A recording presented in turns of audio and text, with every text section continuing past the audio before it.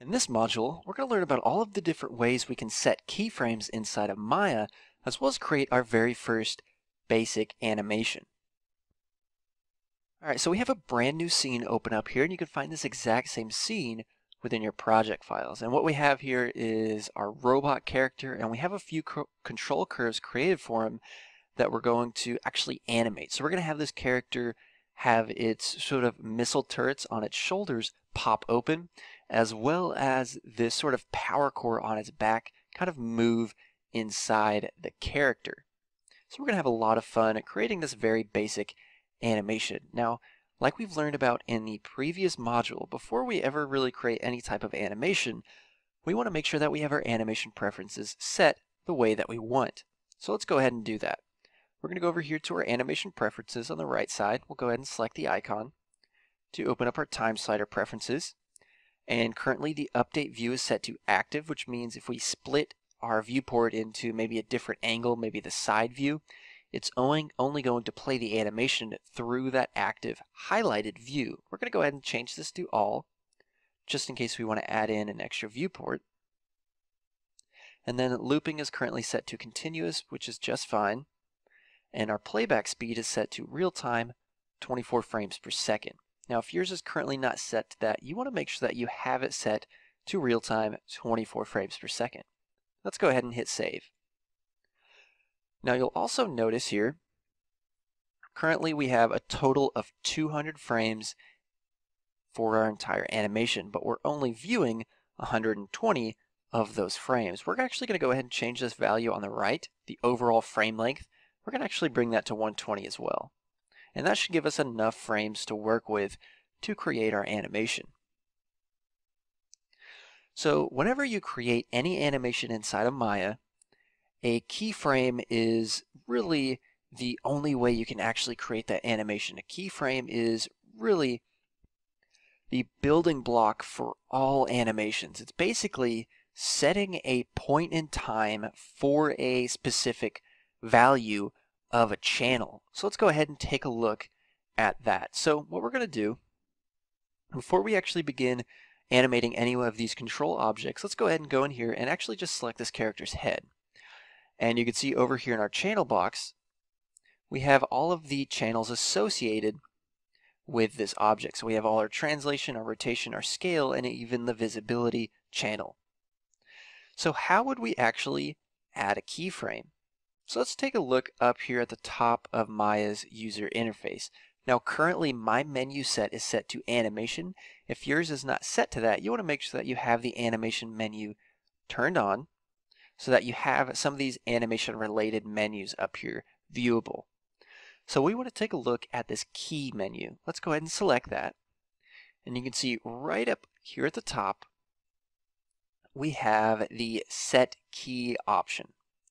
So if we go ahead and select this, what it's going to do, if we do that, it's going to lock a keyframe down on frame 1 because that was the frame we were currently on. You can see it's indicated here on this red tick mark. And if we take a look at our channel box, all of our channels have now got this red box in the front of them, and this is just an indication that there's a keyframe set on all of our channels here.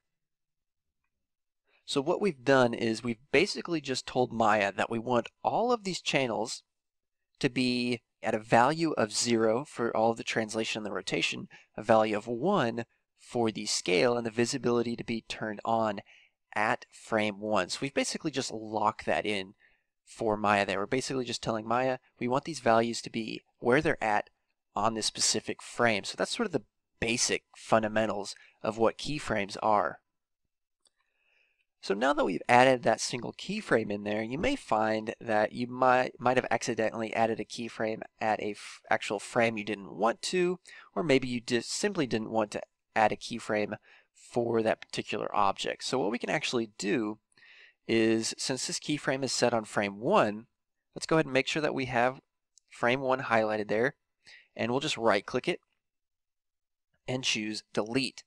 And that's going to delete that keyframe out, and you can see over here in our channel box, those red boxes have now been removed because we've deleted any keyframe set on those channels. We currently only had one keyframe, so it deleted that keyframe out.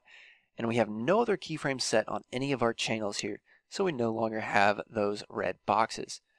Now, if you wanted to add a keyframe for a specific channel here, what we can do is, say for example, you only wanted to animate the translate Y value. Let's go ahead and select that value there and highlight it in our channel box. We'll right click it and choose key selected. Now when we do that, you can see that now just the translate Y channel has a red box in front of it. Nothing else has that red box because we've simply locked a keyframe down for that one specific channel. Let's go ahead now and we'll just delete that keyframe out. We'll just right click it and choose delete. Now if we go up here to this key drop down again, you can see we have a couple different options for setting keyframes. We can set a keyframe just on the translation, the rotation, as well as the scale. So if we go ahead and hit set key on translate, it's going to set a keyframe on all of our translate channels there. And we'll go ahead and we'll just go ahead and delete that keyframe out because we actually don't need that. But you can see how we can actually begin to set our keyframes inside of Maya.